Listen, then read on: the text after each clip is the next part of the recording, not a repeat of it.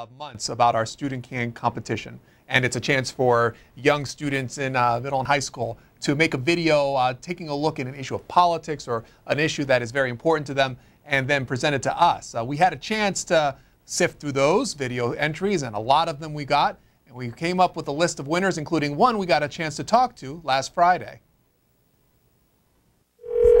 Hello? Mr. Raphael? Yes. Hi, Joanne Wheeler at C-SPAN. Thank you. Hi. Thanks for calling back. Sure. I'm glad you got our message. We're so excited that you have two winners, and one of them, Nick Poss, is in your class right now? Yeah, he's right here with me. Oh, that's great. Well, Nick and Scott are two of our winners, and they'd probably like to know where they ranked in our winners. Yeah. Can you tell me first, or do you want to tell him first? Oh, I think we can tell you first. You were the faculty advisor, nice enough to work with them on this. Yeah. They are actually our grand prize winners. Yes! Yes! Yes, you did it! You did it! All right. Oh, I'm so excited. I'm sorry, I gave it away. That's okay. And again, that took place last Friday. Let's give you a little context of actually what happened there. And joining us to help us do that, Meredith Rapp, of our Education Program Specialist at C-SPAN. Could you tell us a little bit of exactly what happened and this contest that we've been talking about over the last few months? Sure. Good morning, Pedro. Yes, Student Cam is C-SPAN's annual documentary competition that asks students in high school and middle school to pick a topic of political interest, of national significance. And what they are to do is to create a 10-minute or less video documentary, and they focus on the issue. What they are supposed to do is to present multiple viewpoints on that issue, which gets them to critically analyze the issue and incorporate C-SPAN programming into their documentary that helps address that issue. And then on Friday, we actually called all the winners of the top 27 winning entries, and what you saw was actually us calling the grand prize winner in Jenks, Oklahoma. And obviously they were very excited to find out that not only are they the grand prize winner, but they won $5,000 for their efforts. And we'll talk about that prize later in 27 winning entries, but how many entries total were there? This year we did receive 313 entries, and we only award 92 winners. And so from those entries, I know that they can pick a topic relating to U.S. issues. What were some of the more common topics that were addressed? Well, the top three topics this year that we received was number one, global warming, and then illegal immigration, and healthcare was number three. Our grand prize winner, however, did focus on religion, and their documentary, the issue was religion and government. And so, just to give you a little bit, that Scott Mitchell, Nick Poss of Jenks High School in Jenks, Oklahoma, their entry was leaving religion at the door. Here's a little bit from their entry. I'm a firm believer that religion and politics don't mix very well. And every time it does, we get into trouble. For example, as a Christian, I can express my view, but imposing it in our country, I think, is not the right thing to do. People in politics need the vote when it comes time for election. And so many times they'll pander to certain religious groups so that they will then come out and vote for them. But what's good and what's correct for one religious group isn't necessarily good or correct for another religious group. Meredith Rapp, can I ask you why this entry out of all the entries that were submitted? Why is this the grand prize winner in your opinion? Wonderful question. Well, for us, this video showed multiple viewpoints on the issue.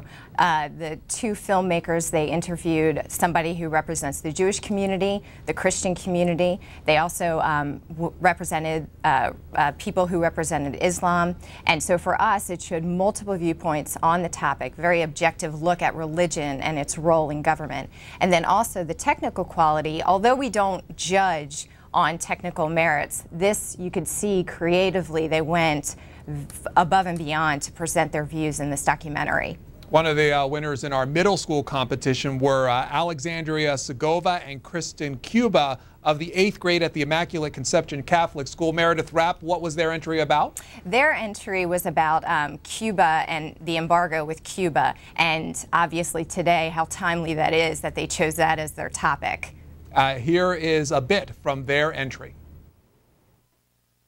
Universal health care sounds great. It sounds like it would be the answer to a lot of people's problems.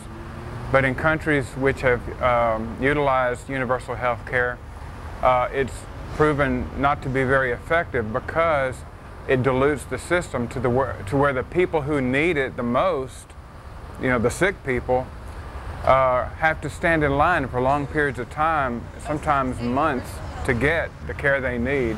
For those who can't afford the best health care, that's when the government should come in and subsidize on top.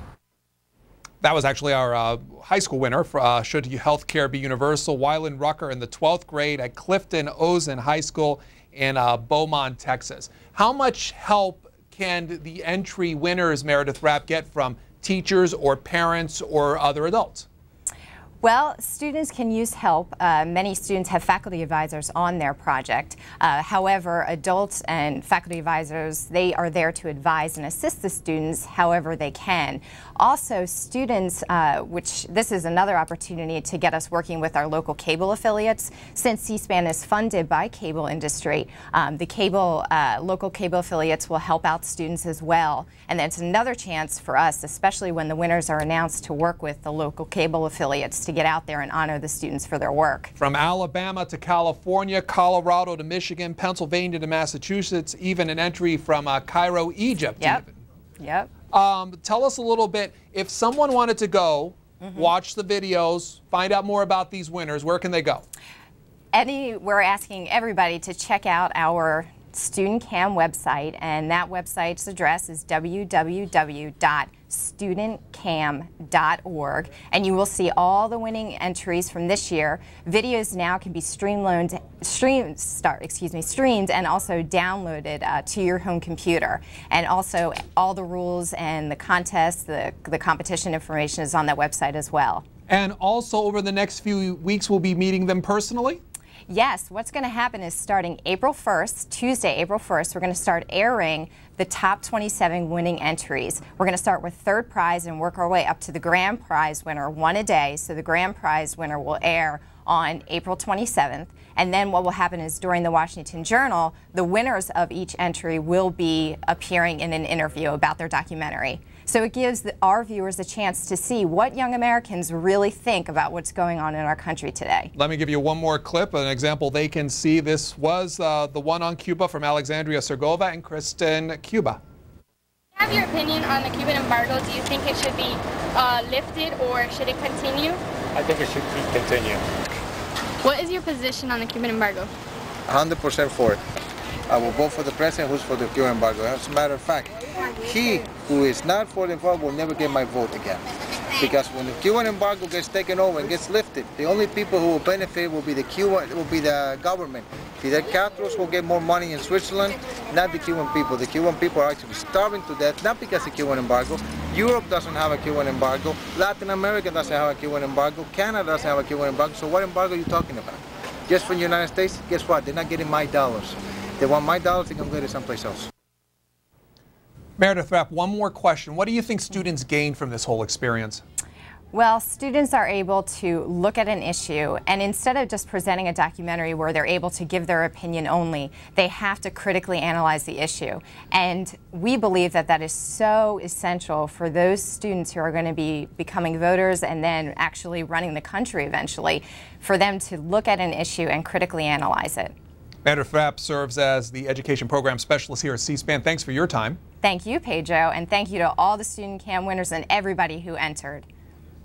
And again, one more time, if you are interested in finding out more about the program and the contest, the website you can go to find those videos, learn more about the project, studentcam.org, a program of C-SPAN. Now to open phones for the final 20 minutes or so of our program. The lines will be on your